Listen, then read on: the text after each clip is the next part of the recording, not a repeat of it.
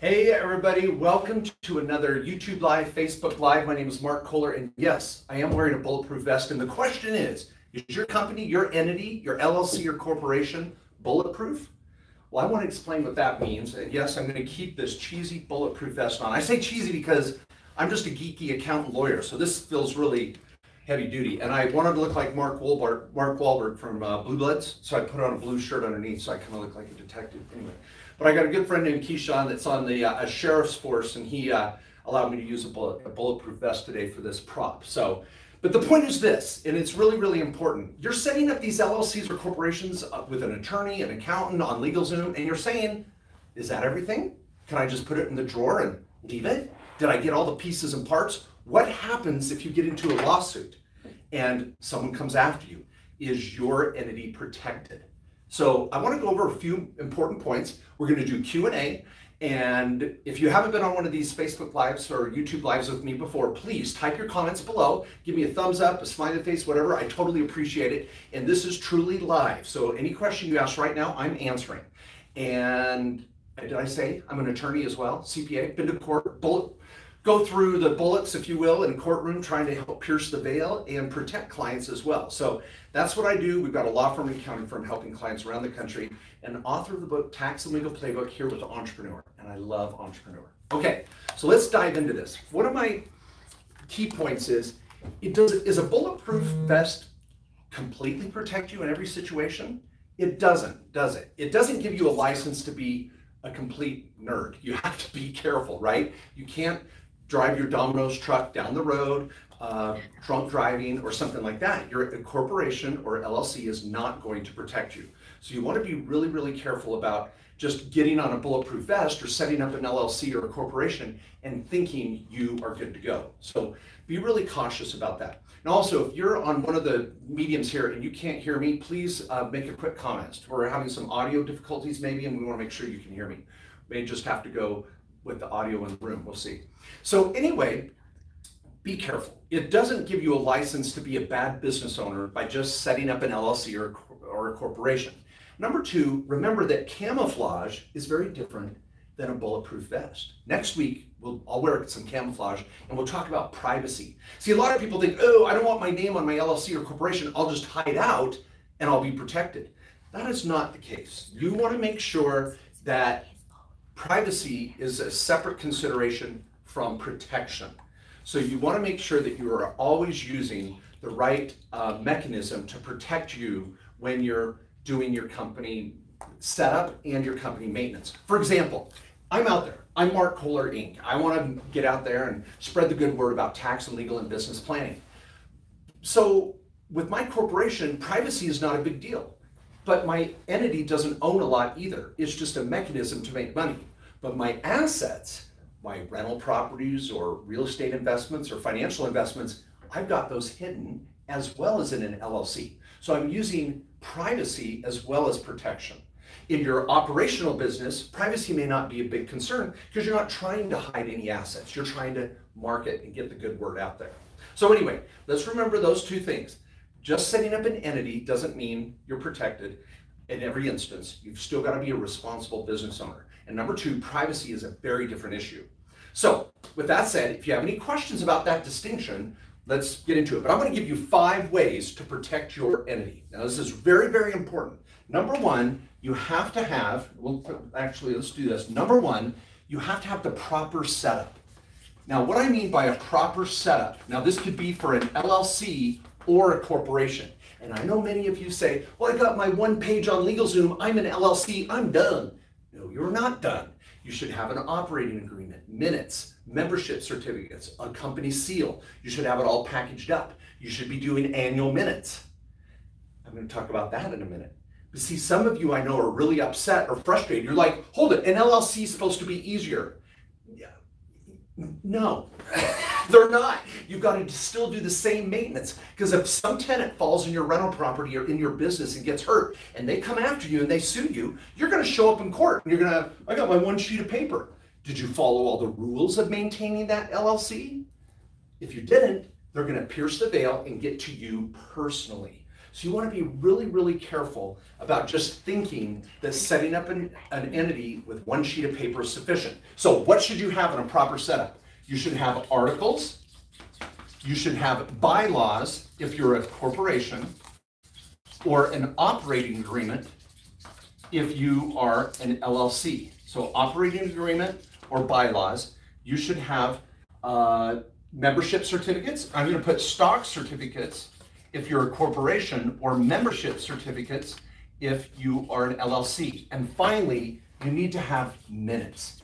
And minutes are like the agreement between you and yourself, if you own the company 100%, or your partners, that says, here's how I'm going to run the business. Here's the name, here's the people in charge, here's what I do. And you're going to do that on an annual basis and report on your company. Okay, so this is set up. Now I know some of you are like, well, I can go to the state website and do it for 50 bucks. You be careful. Now, every year in September, now this is my only quote unquote sales pitch today, and I've got 5 major points to make, but ironically, this is right here. Every September we do a company cleanup special where my paralegals go through your entity. They do minutes 3 years back. They clean up your bylaws or operating agreement. They make sure that all your docs are clean and hand them back to you in a pretty clean binder. Now, I know some of you cut corners when you set up your entity, so 500 bucks to get that all set up is wonderful. I have one of my paralegals here give me the list of this. You get a 30-minute consult with a real attorney talking about why you set up this entity anyway, and any questions you have about the maintenance or tax filings or how to use that company. We want to make sure we go through all of your paperwork that you've already filed and make sure it's filed with the state properly. Are you still in good standing? So this is something that a corporate cleanup is done at a lot of law firms, but they do it for big companies and charge a lot of money. We do ours for less than 500 bucks. So it's very, very helpful to get clients cleaned up. So that's number one, proper setup. Now, I'm on the proper setup. Many of you know I talk about this on a regular basis.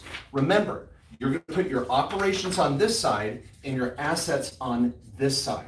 I want to keep your company that you're out selling and marketing, your URLs, your DBAs. This is going to be out there with your merchant account. Typically, that's going to be a corporation, an S corporation. Topic for another day. Over here, you're going to have your LLCs, and this is going to hold your rental property or your investments. This one, we might use more privacy, but you're still going to have that corporate veil with an LLC and protect it. So you want to make sure you have the proper setup. I have clients come in all the time that have a corporation with rental property in it, and some people with an LLC that are trying to run their business with the rentals, and it's jacked up, and it's going to be a problem if you get in a lawsuit. So number two, I want to go through number two. Make sure you have separate checking. In fact, I'm going to use the same diagram right here. So on this one, you're going to have 3 different checkbooks in your life. You're going to have a checkbook for your corporation. I'll call that checkbook number 1. You're going to have a checkbook for your LLC. That's checkbook number 2. And then you're going to have a checkbook for your personal life. That's number 3. 1, 2, 3. Separate checkbooks, separate banking. And I like to put all my banking at the same location. I'm a Wells Fargo guy. I'm sorry, Chase or B of A. But I like Wells Fargo because by online banking, I can move money from my companies into my personal account anytime I want. And I can put money into my companies or back and forth. Your QuickBooks and your bookkeeping will track all that, but I want separate checking. You can't go to court and say, oh, I've got an LLC or a corporation, and everything's done in your personal checkbook or on your Visa card because you wanted the points. No, no, no. Make sure you have separate credit cards, separate checking. One example of this is if you're selling product on eBay or Amazon, you're going to have a separate merchant account and checkbook here. If you have a rental property, the tenants are going to pay their rent to a separate checkbook here. Whenever you make profit, you don't go buy underwear and groceries. You transfer the money to your personal account, then you go to the grocery store. So you want that separation, and that is the second way to get protection. Now, the third thing that I want to talk about is using your name. You've got a company name, and for marketing, this is a really good thing. Where do you want to put it? I want to put it on all sorts of things. Let's think about it. Business cards. I want to put it on your website. I want to put it on your sign. I want to have it on all your flyers.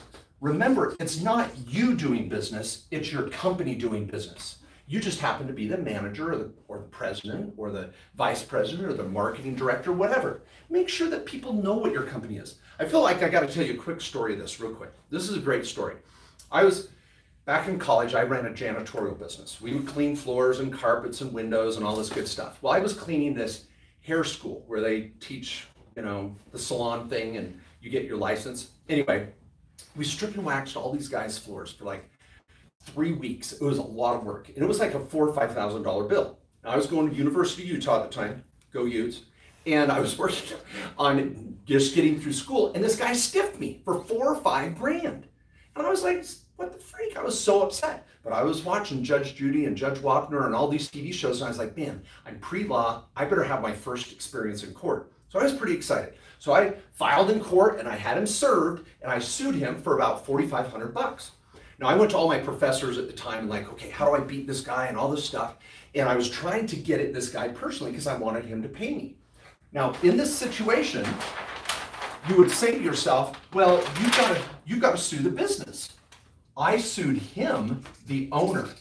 I sued him, not the company.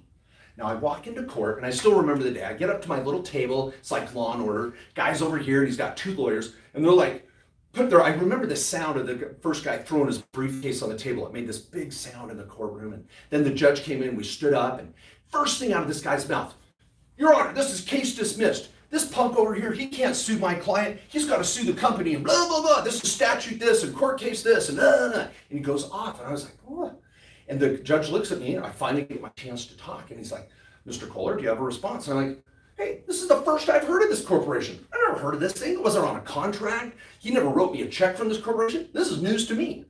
Now, my professors had prepped me on all this, so I was like ready to go. And this guy goes off again on all the laws and all the rules and all this stuff. And then the judge came back to me, and he threw me that softball. I still remember, it was like time stood still. And I had practiced my line in the mirror all night. I was ready to go. I had my line. It was like Matt Damon and Rainmaker. I was ready to go. And I go, Your Honor, if he doesn't respect the corporate veil, why should we?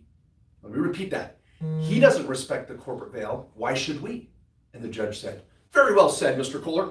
You win. I was like, woo! There was press and news anchors and no, there was none of that. But I did win. And out in the hallway, this guy had to write me a check, and he was so mad. I'm like, what? You freaking owed me. Why are you mad at me? Anyway, the point is, at that first, this is like 25 years ago. Yes, I look like a millennial, but it's a curse. But that was a long time ago, and it was the first time I ever went to court. And I remember that I pierced the veil. I got through this guy's corporation. I Bernie Madoffed him. And I did it because this guy didn't have any of the crap. He didn't have minutes. He didn't have the corporation. The judge was like, well, do you have all your pieces and parts of your corporation? And do you? No, but I got my sheet of paper, and I won. That's what protecting the corporate veil is all about. I don't care if it's an LLC or a corporation. If you're not doing all these steps, you're going to get to court and lose. Now, I know some of you have some questions. Give me one. Maybe, should I do some questions, or we should get to the last 2? I'm going to leave the last 2 as suspense. We've done 3 things you need to do. Set it up properly, use separate checking, and use the name on all your marketing. Okay, Kaylo, what's your question? Kaylo, can they come after your money from a holding company if you transfer your funds there? Okay, so Kaylo says, can they come after the holding company if I move my money over there? Okay, I like this question. This is a good one. So let's say Kaylo is over here. This is Kaylo. And I don't know if that's a man or woman, so I'll just call Kaylo is over here with his or her corporation, and they're making money. Kaylo's making money. But as soon as he or she makes money, they put it over here in their LLC. Well, they maybe go buy some Bitcoin, they buy some stock, some gold, some silver, a wine collection, a rental property. Who knows? They're investing their money up here. So Kaylo does something really bad. Maybe he's texting and driving. Ooh. And he runs through a crosswalk and kills a family of 5. And someone comes after him to sue him. Wow. Can they get into the holding company? Can they get into the corporation? In most states, the answer is no. You can't. But some states you can. And one of my books here in the back of the book, and I'm going to give away a book today on our broadcast. I'll tell you how here in a minute. I have a table that tells you which states give you what type of protection. I use it on my desk all the time when clients ask me. I can't memorize every state. So you want this resource that you can look, and what's the rules where you're at? So the point is that generally your assets are protected in this company. But let's say Kaylo's up here in his small business, and there's ice all over the street and in the doorway to his business, and he doesn't scrape it or throw down ice melt or salt. and someone comes up and slips and break their arm. Happened to a client of mine that was a dentist, because he had ice all over the front of his Montana dentist office. Someone fell and broke their arm in a bad way. He ended up paying for their broken arm because he was negligent in not scraping away the ice. So again, this bulletproof vest can protect you, but you have to act responsibly. And he didn't by not shoveling off the walk. Now, could they get into the corporation and get anything the corporation owned? At that situation, they could have, because he was negligent. But anyway, for the most part, we're going to be protected. We're going to be okay. And I want you to take your profits and put them over here in a holding company. If you claim bankruptcy later, or if there's already a pending action, there's fraudulent transfer rules. Some of you lawyers watching this, you know I'm walking a fine line here. So you've got to be careful trying to hide assets when you're in the middle of a divorce or the middle of a lawsuit. We can't get away with that. But while nothing's pending, I want you to try to hide those assets. And I'm here to help protect you. That's what my lawyers do here. Okay, Ben, what's your question? Ben from Facebook. I have an existing LLC filing as an S Corp and created another LLC with your firm earlier this year. They are both operation business. I don't want two S Corps. Can I have a new company income flow through existing S Corp business, or is that putting that income at risk? Oh. Would you recommend a parent company S Corp? If so, is it possible to undo current S Corp? Oh my gosh, Ben, you're killing me. What do you want? World peace in there too? Jeez. You took advantage of that question. I like it. You need to call me, set up a consult. No, here's what Ben's question was. You were all in suspense, waiting to see what Ben's big question was.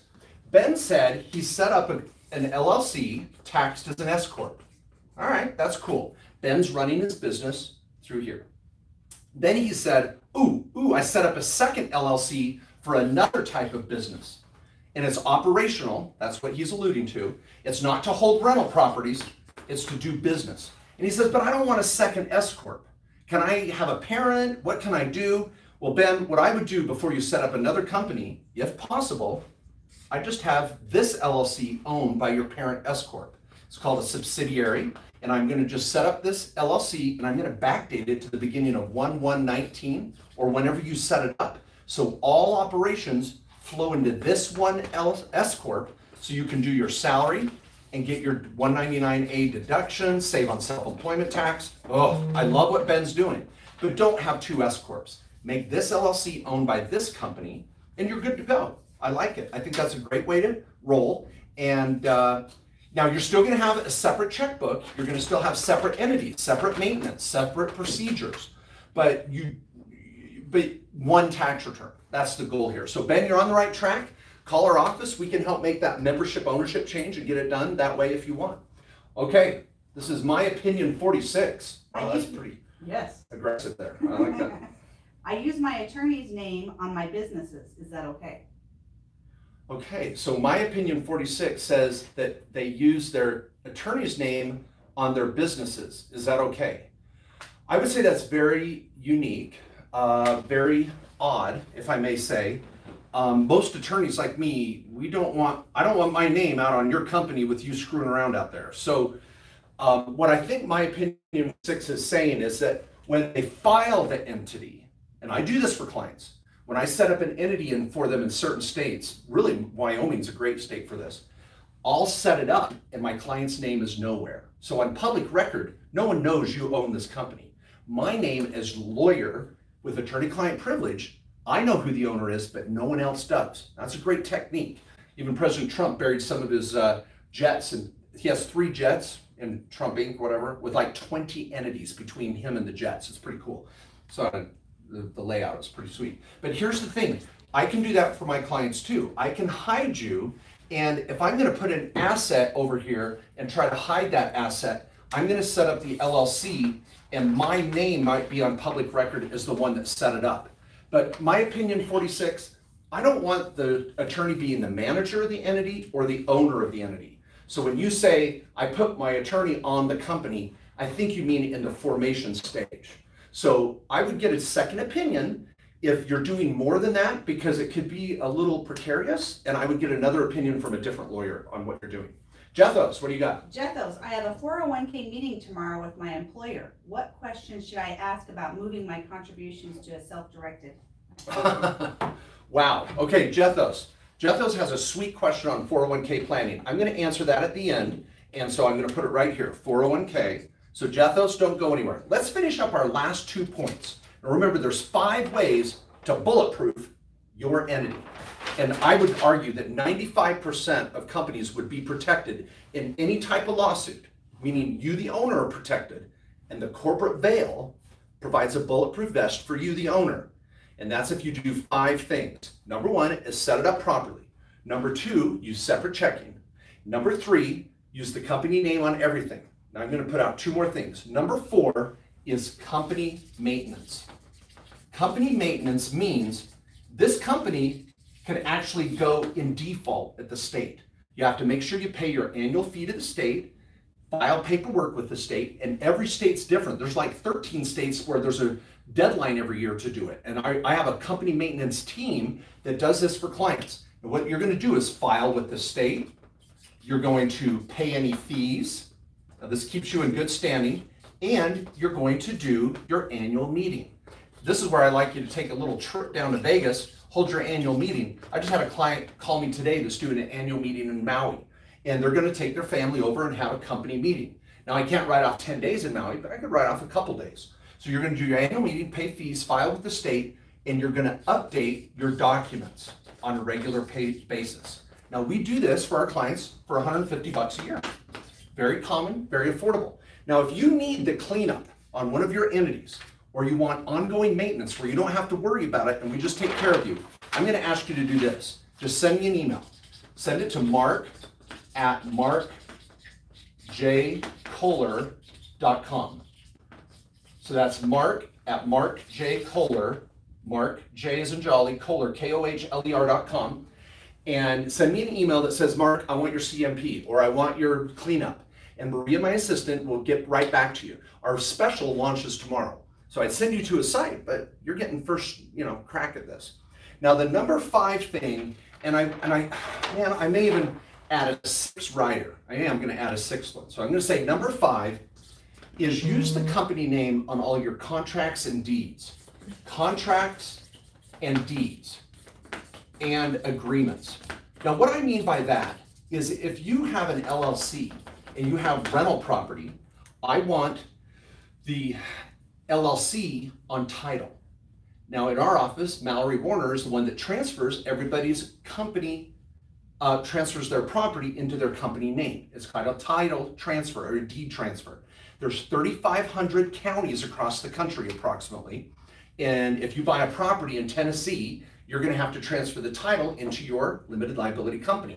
So you shouldn't own the rental. Your LLC should own it. Don't worry about the due on sale clause with the mortgage. In 20 years, I've had one client get the bank upset at them for transferring the property into their LLC. Do not worry about that. Get it done. Also, who should be on the lease agreement with your tenants? You or your LLC?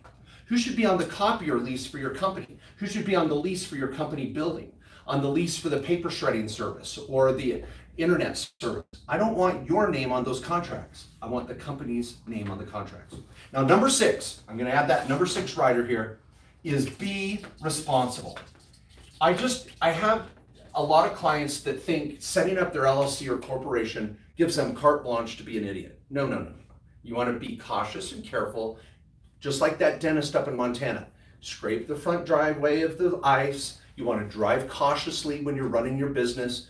Do good screening of your employees before you hire someone, and just be a good, responsible business owner. Because if you steal someone's money, lie on a contract, or cheat, they're going to pierce the veil. Your corporation will not protect you. All right, we're going to do a few more questions, and then I'll get over to Jethos and that 401k. Wesley, what do we got? I'm a partner in an LLC as an individual. I want to create a new S Corp and transfer my ownership to the S Corp. I haven't created that S Corp yet. Is it possible to make that transfer effective January 1st, so all my income for 19 will flow through the S Corp? Okay, so Wesley says he has an LLC. Now the first thing is, Wesley, I don't know what you're using that LLC for. So I'm going to put it in the middle. Are you using it to hold properties, or are you running a business with it? I don't know. Then he said in his message, well, I need to set up an S Corp because I'm a part. Oh, I'm going to restate that. Wesley, I misunderstood your question. Okay, Jethro says he's a partner in an LLC, didn't he? And then he said, I want the profits from that LLC to flow into an S Corp. Wesley, you're right on. So here's his LLC, and Wesley's right here. I think of Wesley and Princess Bride. We'll pass on that example. Okay, so Wesley's right here. What we're gonna do is change out Wesley to an S Corp. And that's very, very common. I do it all the time, Wesley, and I want your ownership to be changed to the S Corp. We charge like 150 bucks. There might be a filing fee somewhere. You want to make sure your partners agree to it, but we take you out and put you down here. Very common. But I've got bad news. That is as of today, moving forward. I cannot backdate this to the beginning of 2019. So you want to do this immediately. Now we have a setup service for 800 bucks for any entity in any state, and you get to talk to an attorney for an hour, specialized in helping you. Or we've got a paralegal service for 400 bucks. Again, just email Maria, mark@markjkohler.com, and say, I need an entity, help. She'll get you with a scheduler and get you with an attorney to do that, or a paralegal if you just want to knock it out for 400 bucks. So Wesley, get it done. But again, what you've learned from this presentation is you're not going to go online and do it yourself for $50 and get one sheet of paper, because your S Corp will suck and it will not protect you, and it'll hurt you in an audit with the IRS as well. Okay, now Jethos asked, he's over here, and this could work for Wesley. He wants to set up a 401k. Now, Jethos' question is kind of interesting because he said, I'm at a day job. He's got a day job as a W-2. Let's say he works for Microsoft, and he works up here for Microsoft, and they've got a 401k. And he goes, I'm meeting with my 401k administrator tomorrow, but I want to self-direct my 401k. I want to invest it in real estate or what I know best. But my employer, I don't know if they'll let me do that. I've got good news and bad news. The bad news first is that you're going to generally be stuck with whatever your employer is willing to offer. Now, if it's a small enough company and you want to tell them, I know a better law firm that can get you a self-directed 401k, feel free, hook me up. But if you're part of a big company, they're not going to want to change their 401k because their broker has them captive. I'll leave it at that. And so their broker's going to freak them out and not allow them to do that. So the bad news is most of your money is going to be stuck there. The good news is what you want to ask is about an in-service rollover, which means your contributions to the 401k, not the company matches, but your contributions, if you're vested, you might be able to roll those out to an IRA. Then you can start self-directing or take that IRA money and create your own 401k. Like Wesley could create up a 401k for his own S Corp. So you could get your own 401k, your own IRA, and ask for an in-service rollover. Another way to do it, guys, is just ask your employer, can I take any of my contributions and roll them out to an IRA? And see what they say. Just give it a shot. Okay, Taylor, what's your question? Taylor, is there any special wording needed for a Series LLC in Delaware? I'm using it as a parent company to 2 Massachusetts corporations. Should I have in my MA filing that the Series LLC owns the corporations? Well, what's his first name? Taylor. Taylor has a Illinois Series LLC. Delaware Series LLC. And he says it owns 2 corporations, right? And they're in Massachusetts. Right off the bat, I'm going to hope, Taylor, you're worth $1 million or more, or else you've been sold a bunch of crap. I would never do this for a client unless they're a heavy hitter. So that's point number 1, and I hope you are a heavy hitter watching. So this is good. This is a big deal. This is expensive. So you've got 2 corporations, and I presume they're S Corps, but they can't be because an LLC cannot own an S Corp. Ooh, you're making me nervous, Taylor, because if these are C Corps, I literally just had a sinking feeling in my stomach. I am not a C Corp fan, and an LLC cannot own an S Corp.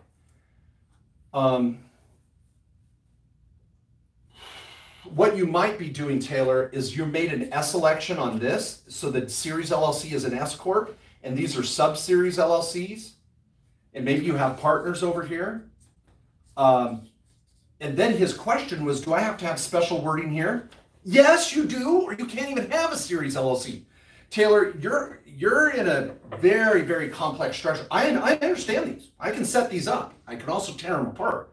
I would set up a consult and get a second opinion from a lawyer that knows what the hell they're doing, and don't listen to the company maybe out of a cubicle in Nevada or Delaware that set this crap thing up maybe.